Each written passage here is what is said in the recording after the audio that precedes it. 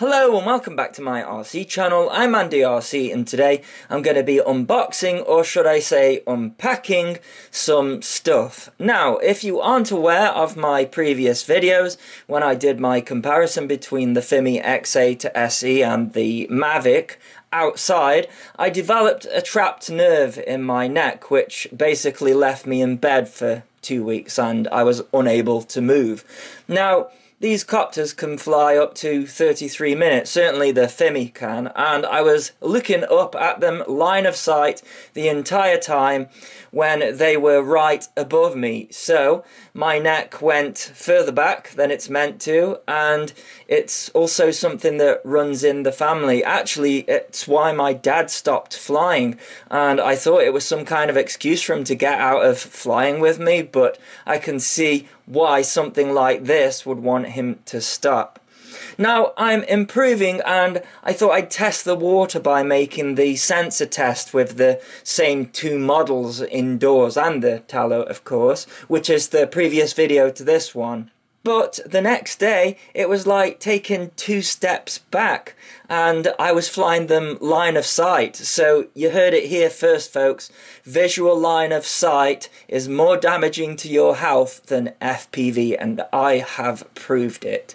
And it's been really frustrating because I live for flying and making videos, and I've had to slow the pace down in order for me to improve. However, during this time, packages have been turning up and I've no idea what they are, so I thought it would be fun to unpack some of them and see what we have. And I can only apologise to the companies that have sent ones that I haven't bought myself, that I'm only just opening them now.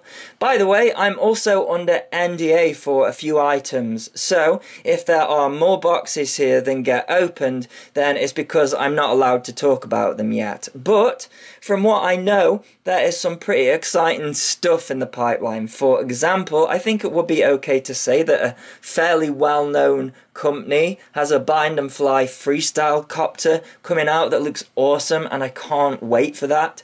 And a well-known transmitter company has a big surprise on the way as well, and that's all I'm going to say because I've been known to ruin people's marketing campaign strategies in the past by giving too much away.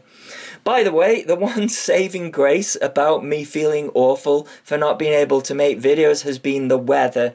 It really has been shocking for the time that I've been ill. I think we've had 2 storms which we now name, so we've had Freya and we've now got Gareth, and you might even be able to hear him in the background of this video. And this naming of storms is fairly new here, by the way. We just used to say, oh, it's a little bit windy, but I think we're becoming more Americanized every year, and I don't think that's a bad thing at all. I mean, we have Black Friday now, that was never a thing. I'm just trying to think what we can give you back, because we have some weird stuff, like we have Pancake Day. Now, we don't get the day off work, but we have a designated day for eating pancakes. We call it Shrove Tuesday, so we can give you that. Take that from us. You are welcome. I think we do something for the Queen's birthday as well, but we don't get a day off for that. Actually, the Queen once drove past my school and we all had to stand on the side of the road and wave. But then the cars turned up and they were all limos with blacked out windows and we saw nothing. But to be fair, if I was the Queen and took one look around the area of my old school, the first thing I would do is get those windows up and power through that 20 zone like it was a highway. See, I said highway, but we call them motorways here. Oh man, I have spent just too long on my own. What am I talking about? Let's see what we have got here. Alrighty, let's start off with this one. Now, there's probably going to be a lot of jump cuts because I don't actually know what I've got here, and yes, I know I probably need a better knife. Let's see what we have got in here. We've got bubble wrap, and this is usually how Diatone like to package their things. So let me get this out of here and jump cut. It's the Rabbit 349NX X. So I think this is the GTR 349.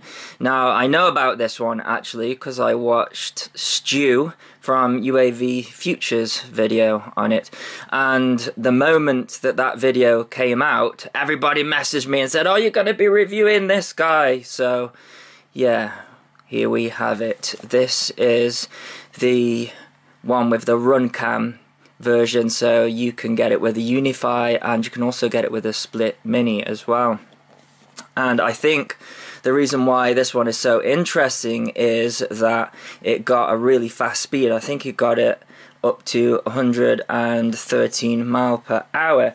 And the fastest I've ever had a 3-inch model go was the Skyzone S140, and I think that hit 112 miles per hour, so not really that much different. And that is using the RCinpower 1506 4100 kV motors. Let's cut the knife into these bits of tape and see what we've got inside.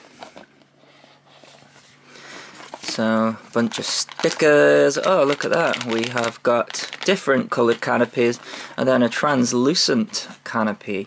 So, what's the deal with this one? So, the motors are Mamba branded, and we've got 1408 and we've got 4000 kV motors. So, yeah, it should be interesting. Now, there was one thing that I noticed about Stu's video. Now, I'm a good friend of Stu, but in his video he said I made a couple of small changes, and one of those changes was that he clipped off the XT30 connector and put an XT60 on there, which is not really a small change. You see, XT30s are rated for 30 amps. That's what the 30 stands for. In reality, I found that they can cope to up to about 87 amps. But the XT60 is rated for 60 amps, and in reality, I think I've seen those go up to 140, 150. So changing the connector there might have quite a lot of difference. I imagine Stu just did it because he didn't have a battery with that connector on it. It's the only reason I can think of doing that, but I will review it as it is and we'll see how fast it goes, and then maybe we can switch out the connector and see if it improves the speed. But it's a 3-inch copter. It looks fantastic. It has got the F25 Mamba stack. We've got a loose cable tie here for some reason. Not sure what that's about. What else have we got in the package? Because I'm not seeing any props. Oh, there we go. We got props. So, yeah, it looks like we have got the Gemfan Flash 3052, which is the same prop that I got on this guy. So, yeah, looking forward to checking this guy out. And we've got a bunch of spares here as well. Now, I'm hoping that this next package is going to be related to these guys, because as I mentioned, this is the fastest 3-inch model that I've ever recorded at around about 112 miles per hour. And I've always loved these RCinpower motors, but they don't have a naked bottom, so they could be a little bit lighter. And once again, recognizing the box, I am hoping that what we have in here are some updated versions of those motors. I could be wrong though. I could be wrong, but let's take a look. So let's just get the knife in there and see what we've got in here. We've got, well, a bunch of motors that say RCinpower, so that's good. Let me empty all of these out. Holy moly, there are a lot of motors in here. Ah, there is a label on the side. So this says GTS V2 2207 18650 kV motors. So those are going to be 6S motors, but let's just have a look. Ah, here we go. There we go, 1506 4300 kV motors. Let's have a look what we have got in here. Wow, those are pretty. And look at this, naked bottom. And we also have got a protector to stop the heat shrink catching the bell. Now, I think I can stick those on there. What are they? A 1506. And those are a 1506. But just look how much smaller the footprint is. So I imagine they're a lot lighter. And with them being a higher kV, they're going to rev higher as well. So maybe we can break the speed record with this motor. What else do we get? We just get some screws. So not a lot of stuff. I'll link to all of this in the below so you can check out the prices, because the prices change all the time and they make me look like an idiot. But at the same time, let's check out this 2207 motor, because 6S is really popular now. In fact, I'm going to be doing a 6S freestyle model at some point. I'm going to be doing a build. So yeah, same again, same color scheme, very pretty. We've got silicon wires again, naked bottom. Yeah, really nice. We've got anything else in there? So looks like we have got a bunch of different screws again, probably for different arm thicknesses. Yeah, that is cool. So keeping on the subject of motors, I have actually already unboxed these, and I've had them for quite a while, but I think they definitely deserve a showing, because I think they are the prettiest motors that I've ever seen, especially in this purple colour. Matches the bed. And you can get them in all sorts of sizes, so you can have a 4S motor, you can have a 6S. So this one here is a 2450 kV and it's a 2306, and if you think there is a prettier motor out there than this, then link me in the below, because as I say, I'm a little bit out of the game, being ill, but these look superb. So we've got a hex screw underneath, and then we've got a hollow shaft, and then we've got all of these spokes here. These are like alloy wheels with motors these days. We've got a naked bottom again, but we've also got the lip to stop the heat shrink catching, and then we have got the silicon wire. So yeah, really like this. And then we've got same coloured nut,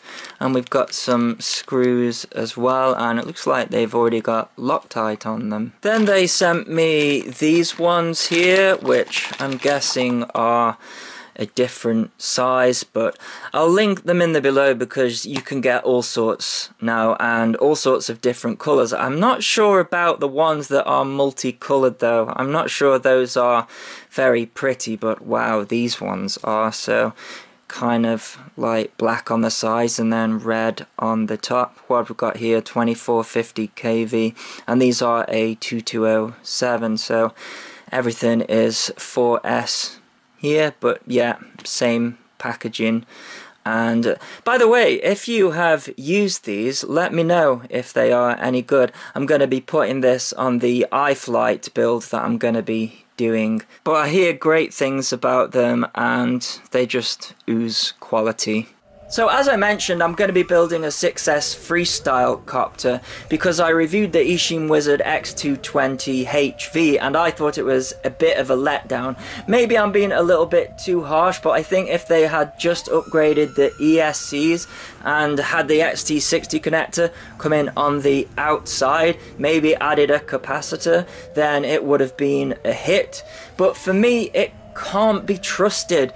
People say, oh no, if you try it on 6S and use all of these settings, then it won't do the death roll. I did all of that and I just felt scared every time I was flying it, because let's face it, it is not a lightweight copter and it's unpredictable, and people are flying it on 4S and that's absolutely fine, but you know, it's going to be underpowered on 4S compared to 6S, so I want to build a 6S freestyle copter. So I am going to do it, and I'm going to do it for the same price as the X220 HV, although you're going to have to build it, so there is that. And I was looking at motors.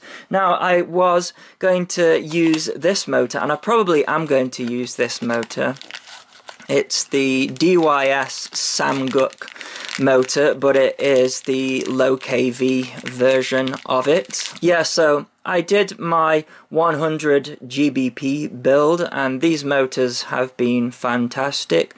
Now, when these motors originally came out in 4S form, people complained about the bearings, but I haven't had any issues with that with the latest batch that I used. So yeah, I like these motors, and I'm probably going to be using these. So these are 1750 kV, and they are a 2306, so the same size stator motor that is on the Wizard.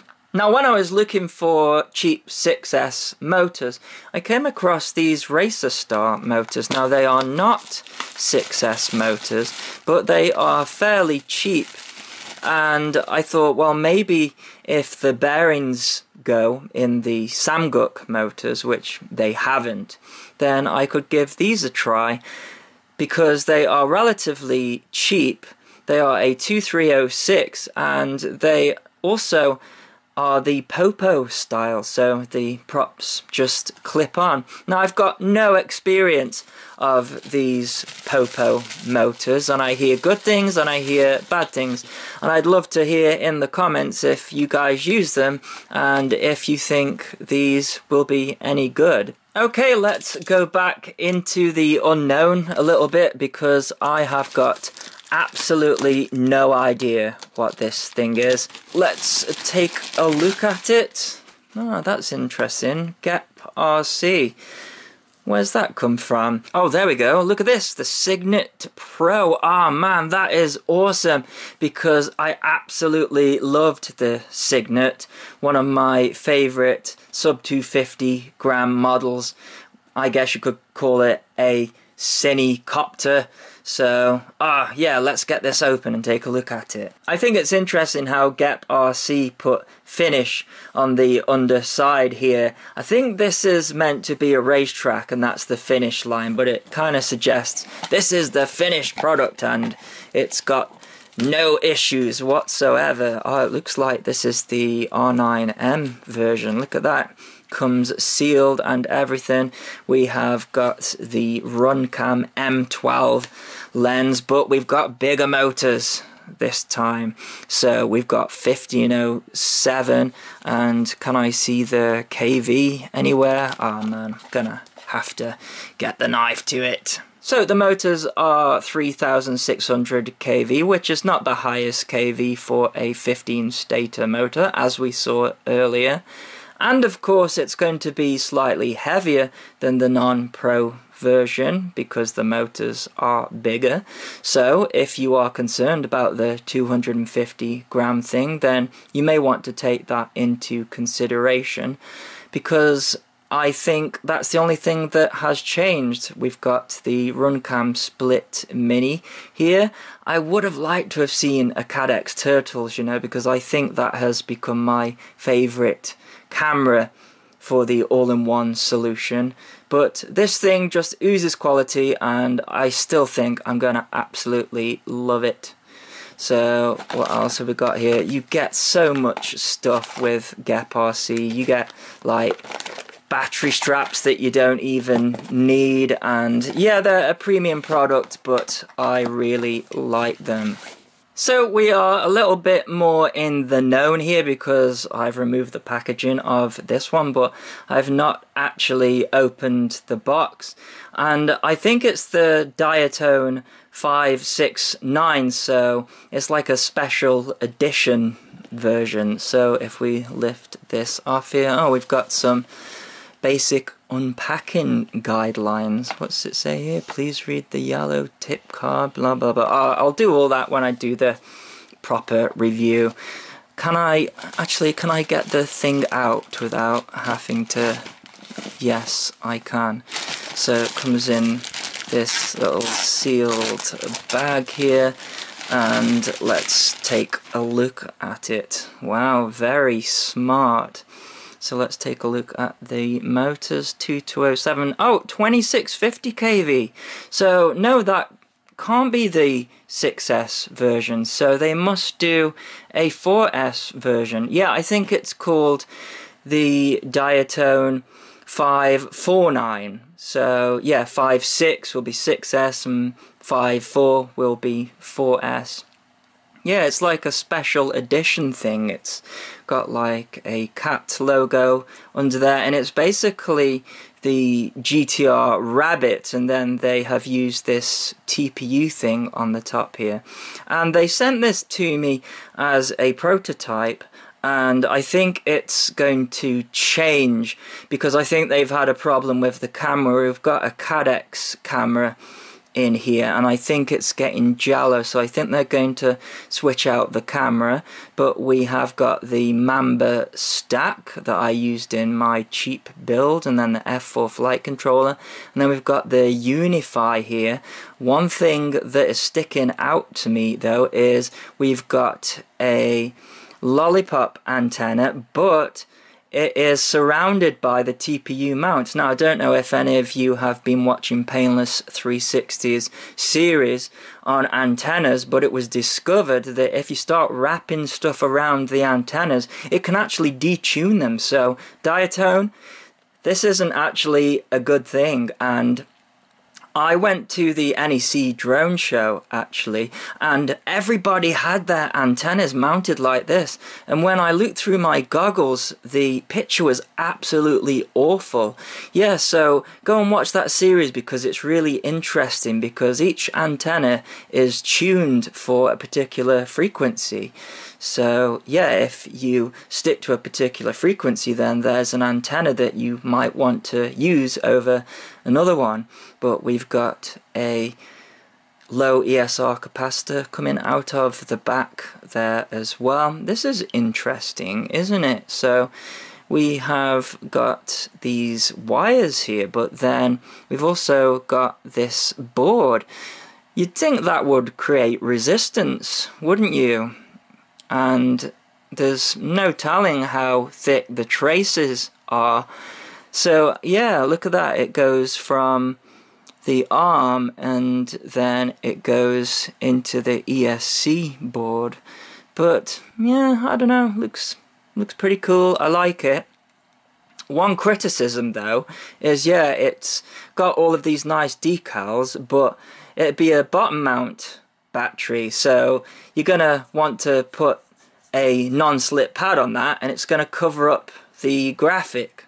Just have the two screws on there as well. Anyways, I'll do a full review of this guy, but actually it's a prototype, so you know, I think it's gonna change. I think they're gonna change the camera from what I hear, but there you go. That is the Diatone, and it's actually the 4S version, not the 6S, so I apologise for that. So while on the subject of the NEC drone show and antennas, I met Greg from Misc RC there, who gave me his Thrasher antenna, so it's like a mini pagoda antenna for racers. He also gave me this as well, so this is the Numbskull patch antenna. Let me get this thing open. Just look at this thing, it looks mad and it's quite large as well. And in previous videos I've mentioned that Furious FPV have come out with a 2.4 GHz VTX that also has a smart audio protocol that works in Betaflight. And the reason that they have done that is because now we have Crossfire and R9. That frees up 2.4 GHz for video, and Furious FPV also have a Diversity True D module that you can buy, and the benefit of that is that 2.4 GHz has got a longer wavelength, so it will penetrate better than 5.8. It will have longer range, and we should get better video reception. So this is for using with that, and I'm going to be doing a build of a copter using the 2.4 system. I've just got so much to do. It's just really exciting, but it takes a lot of time, so please be patient, but this stuff is going to be interesting. And finally, on the subject of Menace, while I was at the NEC, I got some of these LEDs which are absolutely crazy. You would not believe how bright they are. In fact, they put a pair of sunglasses and they had put them on a copter, and you press a button, and if you don't wear the sunglasses, then you go blind. You can't control the color of them, but you can buy them in different colors, and you can also connect them up to Betaflight to turn them on and off as well. You do have to install a regulator because I think they run off 3 volts, but they include all of that, so I will link to all of that in the below, and we can create some UFOs in the sky. Honestly, I'll overlay some footage because I couldn't believe how bright these things were. Now, GearBest sent me this, and I know what you're thinking. It's been a very lonely time as I've been sick, and it definitely looks very unusual, but don't panic, because what this is the gimbal holder for the Mi 4K. So if you've got a Mi 4K, you can remove the camera and plonk it on the top, and you've got a handheld gimbal. So I thought I'd try that out because I have got the DJI Osmo Pocket Mini, and this is a much cheaper option, so I thought it'd be interesting to see what the difference is. And I also think the field of view will be much wider than the Osmo. That is a complaint that I have of the Osmo, and also that the microphone on it isn't very good, and you have to buy an adapter to put a microphone on it. So I've also now got rapid fire, but it's taken like a year to get here, so you guys are gonna have to let me know in the comments if this is worth having anymore, because yeah, as I say, it's taken such a long time to get here, and I haven't touched my HDOs since they came back from Fat Shark because I've just been loving the HD3s. I know you can do a mod for the HD3s, but yeah, I have a little bit of a sour taste in my mouth from the HDOs from all of the problems that I had. But is it worth me checking the rapid fire out, guys? Let me know in the comments, because I have it, but I don't know if it's still relevant. So we've got another package here, but I have already shown this one on the channel. So it's the Beta 85X, and you'll remember that my ESC caught fire, and they published a statement saying that they'd done a bunch of tests, and I was really impressed with that. They've also sent a battery with it this time and said not to use 4S. However, I talked to my friend NJ Tech. All go and subscribe to NJ Tech if you haven't already, and he has played around with the PIDs a lot, and he is running this guy on 4S and hasn't had any problems, and he thinks that it is the PIDs that they are using. He thinks that because the motors are so small, you can't hear the D-term oscillations, and if you look at the PIDs of these, they are extremely high, and they're 32-bit ESCs as well, so you know, they are really being driven with those high PIDs. So yeah, I'm gonna copy NJ's PIDs. NJ, if you will give them to me, maybe I'll try it on 4S, because I did find it a little bit sluggish on 3S. This next one is a weird one. It's made by JJRC, and it's designed to attach to your glasses so that you can do FPV, and line of sight at the same time. So it comes in this package here, and it's kind of like the Google Glass, but it's a lot cheaper than the Google Glass. Somebody actually bought a pair of those Google Glasses and they gave me a go of it, and I thought they were rubbish. I thought the picture was rubbish, and the picture of this thing is way better, funnily enough, but of course it doesn't connect to your phone. So it comes with some glasses, but I wear glasses, so I don't need that. And then we have got a USB cable, and we've got some instructions. This thing is a lot cheaper than Google Glasses. The one thing I don't like though is that the battery comes apart so easily, but it fits on the glasses nicely. You've got this clip here, and the way that you turn it on, I think, is you hold that down. I'm probably not going to be able to show you an image. Oh, there you go. Little 16:9 FPV screen in there. I don't know. Would you guys be interested in me reviewing this thing? I wonder if you could fly a 5-inch with it safely. I'm not sure I'd feel so safe. Maybe a micro though, or something like that. But when you wear them, of course, your screen is just floating, so you can see everything that is line of sight, but it can also be quite distracting as well. But there you go. A lot cheaper than the Google Glass. I'll link it in the below if you can still buy it. Next we've got this big box, and once again I've got no idea what's inside it. We've got some tape down the side, but we've got staples as well. Jump cut. Oh, I think I found a way in. I don't think it's the right way in, but sometimes the wrong way in is the best way in, isn't it? Look what we've got here. Alright, let me get this sorted in a presentable way. So what we have here is the Wingsland M1, and if you couldn't tell, recently I've been enjoying the affordable side of aerial photography, and this has got to be one of the cheapest. It comes in at 199 GBP, which I think is $268, but don't quote me on that. I'll link it in the below. And it's a GPS quadcopter that has got a 3-axis gimbal. It's 1080p, so it is HD. It's not 4K. It doesn't have any sensors, but it does have a transmitter, and it comes with a battery, and apparently it flies for 25 minutes. We'll have to see if that is the case.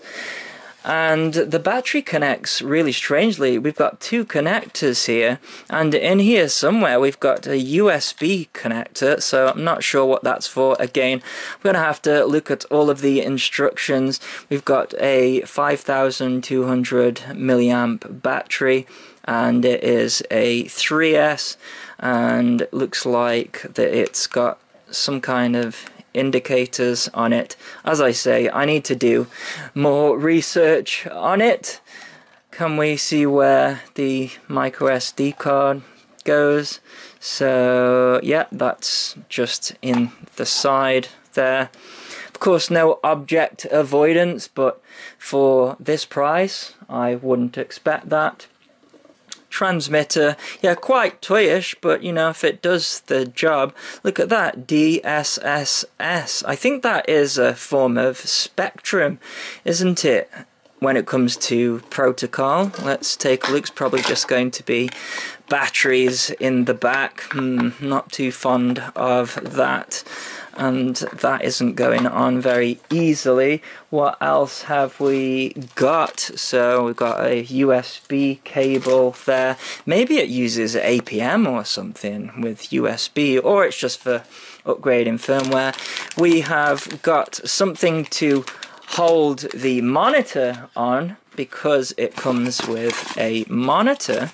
So it must be using 5.8 gigahertz, I guess, or some form of analog video for the video feed.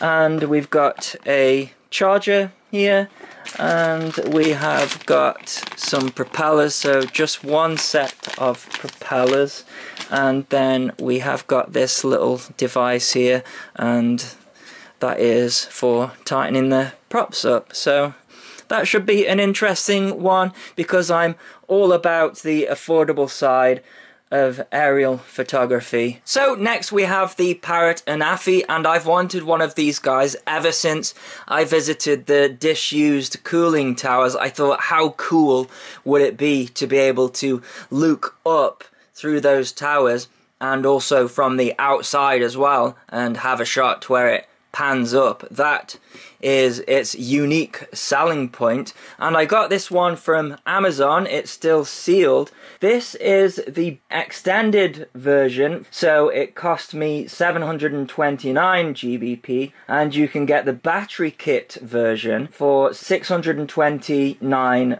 GBP, and you can get the base version for 549 GBP.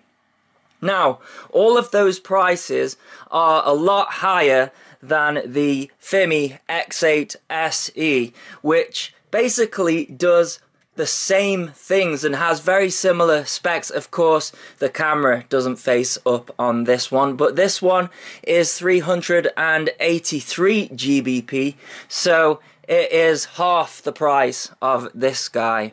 Anyways, I haven't even opened this guy yet. It is still sealed, so let's unseal it and see what is inside. Okay, so first of all, it looks like a pair of shoes, so I'm gonna take this off, and we have got a carry case, so everything must be in there, I guess. So let's take a look at what we've got. So this is the main compartment here, so that lifts up like so. This is the first time that I'm seeing this, and straight away I can see that the controller is of very poor quality compared to the Fimi, and I knew this already because I've seen reviews of it. These just feel really low quality. These are definitely Xbox style parts, so not proper gimbals. So yeah, that is a disappointment, especially for the price, I think. So yeah, this is the extra battery version. So we've got some covers there, and then the batteries, and I think it flies for 25 minutes, it says here. So the Fimi, I did record it flying for 33 minutes, so this one is winning there. This one also wins slightly on range, so this one will do 5 kilometers, and I think this one, they say 2.5 miles, which I think is 4 kilometers. So what else have we got here? We've got a bunch of manuals, and looks like spare propellers. We have got some USB type C there, I think. Are they all USB type C? They all look like it. So what else? I think that's everything in there. I'm guessing that the copter is in this top part, so there we go. Oh wow, so yeah, it's actually quite a bit smaller than the Fimi, and it's lighter as well. Those motors are absolutely tiny in comparison. Yeah, so this one perhaps more portable, and we've also got a battery on there. We've got a 3-axis gimbal that does 4K, of course, and the arms just fold out like this, but it's more like a dead cat configuration, I guess you would say, and that is probably so the camera can lift all the way up, maybe? I don't know, because if you were to do that with any DJI, even if you removed the top part, you would get the props in shot. Now, the elephant in the room that I see, though, is that it's great that we can look upwards. However, if we are looking upwards and not paying attention to where we are flying, there's no object avoidance, and we could quite easily run into the thing that we are looking up at. But what have we got underneath? So, just like the Fimi X8, we've got an optical flow camera and an ultrasonic sensor. So they are very similar in that way. The only thing that has surprised me is the size difference. This thing is absolutely tiny in comparison. So yeah, look at the size difference. This thing is a lot smaller than the Fimi. However, you have to remember it is double the price. At least I paid double the price, but I've explained this in other videos. In the UK, we get ripped off with everything. So we basically pay in GBP what America pays in dollars for everything, and it's not equivalent. So it's a little bit unfair. And yes, you can probably get a Parrot Anafi for a lot cheaper living in a different country, and that will probably bring the price closer to the X8 SE. But here, at least, the price is quite considerably different. Now, of course, this is my first time looking at this thing, so I'm not sure what the functions do. It's just an unboxing, but I can only imagine that this is for the gimbal movement up and down. This looks like the zoom function, so yeah, it has a digital zoom. And then we've got USB here, so I imagine that is USB out to your mobile device. And then we've got USB here, and I would imagine that is for charging, but don't quote me on that. And then this lifts up, and it looks like it turns on automatically when it lifts up, and we've got a home button there. And then that's probably a automatic takeoff and land button. Perhaps I could be completely wrong, and there doesn't seem to be much movement there. Oh, there you go. So yeah, maybe a small tablet and a phone. And the reason I think I've got 3 of these is I've got 3 batteries, and it looks like the batteries just charge by using USB-C. So that's why they give me 3 of those. Something that I'm not seeing though are any connectors to connect the controller to a mobile device. So with the Fimi you get a lightning connector for Apple, and you get a USB Type-C, and you also get a USB micro. So I don't know whether it's the case whether it connects to the phone via Wi-Fi, or you just have to source your own connector, because we definitely have got the connectors here. This isn't a review, it's an unboxing, so I'll have to do more research on that. Okay, so these are the last things. We've got something from Amazon here, and this is something that I've had to buy because I have got a confession to make. So the Fimi X8 SE and the Mavic and the Phantom 4, when they are running at 4K, and specifically the Fimi at 100 megabit, my SD cards are not fast enough. In fact, the app bitches at me saying your SD card isn't fast enough and it stops recording.